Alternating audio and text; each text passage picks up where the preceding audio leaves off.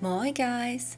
Today the second part of my guide to watercolor paints. In the first part we spoke about watercolor general characteristics, format, sizes. But today we are going to talk about composition in more detail, label symbols and terminology. So without further ado, let's get started!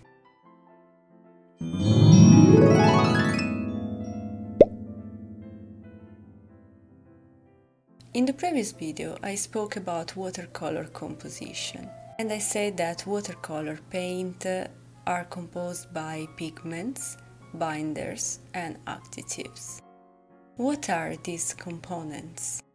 Additives are various substances added to improve the paint's handling performance and longevity. Common additives include glycerin, honey, preservatives, and many others. These additives can be included in the paint by manufacturers or mixed in by artists to achieve desired effect and handling properties. Binders are substance that holds the pigment particles together and helps them to adhere to painting surface. The most common binder in watercolor paint is gamma arabic, which dissolves in water and dries to a clear, glossy film. And what about pigment? Is the color component of the paint, which provides the hue and the opacity. Pigments can be natural or synthetic and are chosen for their light fastness, vibrancy and stability. Speaking of pigment, you can see on the watercolor paint's label some code name starting with letter P, like for example in the white color the PW6. And that is the code for the pigment that is used to create that color. A color can contain a single pigment or can contain a mix of different pigments.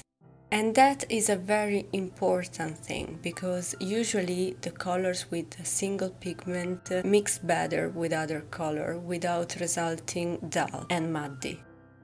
While the colors that are already formed by three pigments usually mixed with other color can give you a muddy effect.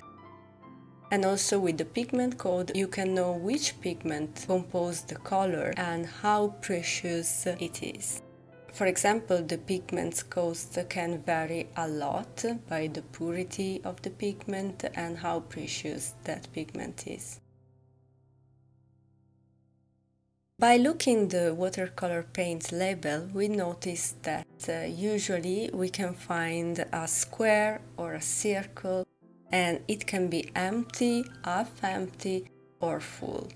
That circle or square refers to the transparency of the color, so indicates how much light passes through the paint, affecting its appearance when layered. An empty square or circle means that the color is transparent, while an half-filled square or circle means that the color is semi-transparent or semi-opaque, and the filled square or circle means that the color is opaque. Another specific that we can find on the label is usually a series of numbers of letters, and that is usually the number or letter code that identify that specific color. For example, here I'm showing how the Rosa Gallery put a number to indicate lavender color, while Holbein use a letter plus numbers to identify each color. Other symbols that we can find on paints are stars and plus symbols, and they indicate light fastness. In particular, light fastness indicates how resistant the paint is to fading when exposed to light. There is a standardized scale that it is called ASTM rating, in which Roman number 1 indicates an excellent light fastness, a Roman number 2 indicates a very good light fastness, while a 3 Roman number indicates a fair light fastness. And in this case, the 3 is not recommended for artwork intended to last. while with stars and plus signs, actually, the highest the number of stars or plus, more light fastness as the color. So 3 stars or plus indicate excellent light fastness, 2 very good light fastness, and 1 moderate to low light fastness. Another important information that you will find on Paint is the watercolor series, and that refers to a system used by paint manufacturers to group their watercolor paints based on various criteria, typically related to the cost and the quality of the pigments that they used. Usually you can find the series number 1 or the letter A, and these usually indicate the least expensive category and includes common, widely available pigments. The series 2 or B includes pigments that are slightly more expensive than those in series 1 or A. Series 3 or C indicate paint that are more expensive due to the use of higher quality pigments, and they are less common or harder to produce. And in the end, the series 4 or D indicate the most expensive paints and include rare, natural or extremely high quality pigments. Another very important information that you can find on your watercolor paint is the toxicity. In particular, here I'm showing an Holbein color that has these symbols, an X, that indicate that this color is toxic. Watercolor toxicity refers to the potential harmful effect that watercolor paints and their components can have on human health and environment. While many watercolor paints are considered safe for general use, some pigments and additives can be toxic if ingested, inhaled, or absorbed through the skin. When you use this kind of paint, you have to take additional safety measures. For example, using gloves, wash very well the hands after using the color, avoid eating or drinking, and you have to work in a good ventilated place or wearing a mask to use the paint. This topic actually is very interesting, so let me know if you want a video completely dedicated to this topic.